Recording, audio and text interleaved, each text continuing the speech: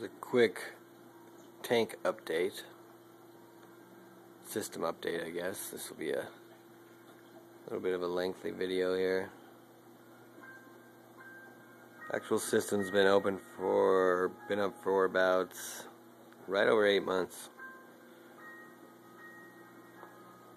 Doing pretty good.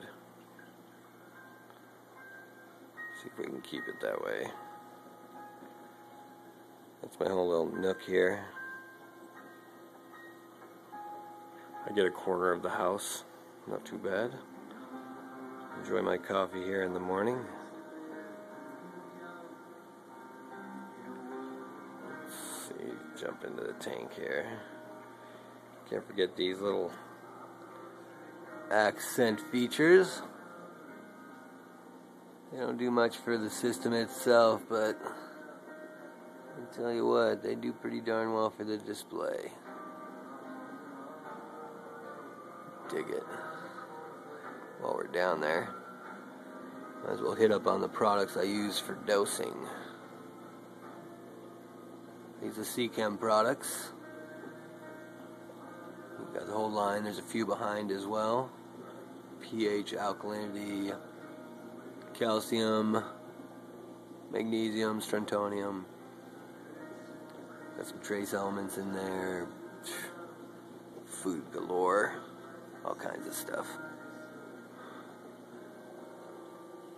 But as far as dosing goes, I dose 1 time a week. Should be dosing 2 times a week, and I sometimes miss my 1 time.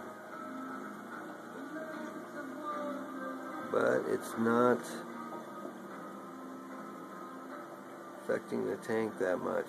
I imagine I could get more growth, but it does pretty well. I'd say contribute most of my success to water changes, I would imagine. I do a religious 5-gallon water change a week.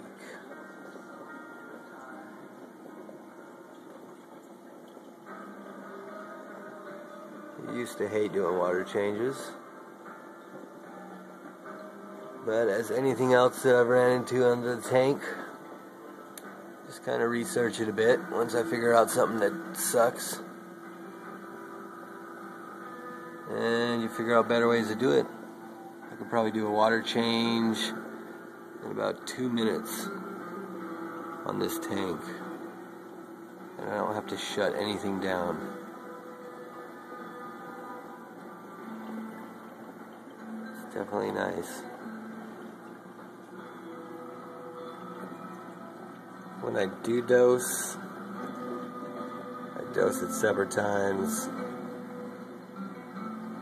Recommended amount on the label.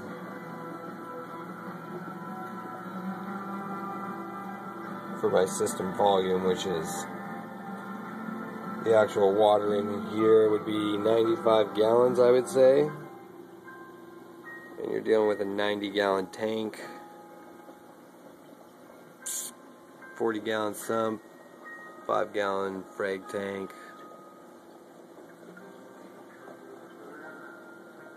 So, might be under the needed par, but I've got 4 water changes a month and it does pretty well. So it replenishes everything pretty well.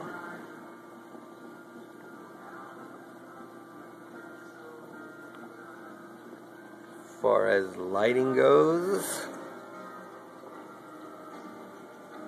got 2 250-watt metal halides up there. There's also 4 power compacts, 65 watts a piece for actinic. Very cheap fixture. Got it off someone that thought it was broke. Kicked it about 3 times, put a new bulb in it, and voila. Doesn't always work when you take that risk though, so did that time. As far as flow goes, give you a quick overview here. That's what we're looking at. Start on the left here. Up high there I've got a 1400 coming forward. There's the apex there. 79.6 degrees, 8.09 pH. I don't run a baby tank, so my stuff fluctuates quite often. That way I don't have any silver spoon fed corals in here. Everyone's pretty tough. Throughout the year I hit a lot of fluctuations. I wouldn't call it your average tank, I guess. But back down here, that's a 750. Hitting down low, gets my bottom scape, sand bed. Not to mention everything coming up top and forward. There's a 1400 there coming forward.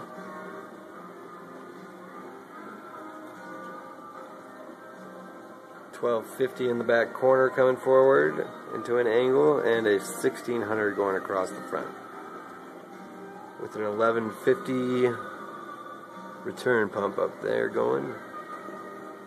Pumps water pretty well.